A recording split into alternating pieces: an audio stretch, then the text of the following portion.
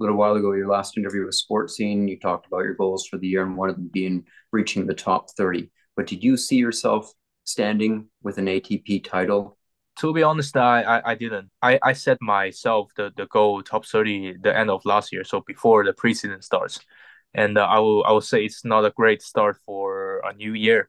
Then I came back to where I am now in Florida, and I start thinking, I start doubting myself, and maybe top 30 is too far away for me, or and I have a small meeting with my coach, and he's the one got me through all these bad emotions. He tell me like you need to enjoy more tennis, like think about when you're playing your best tennis, think about that time, and think about what's in your mind when you play your best tennis.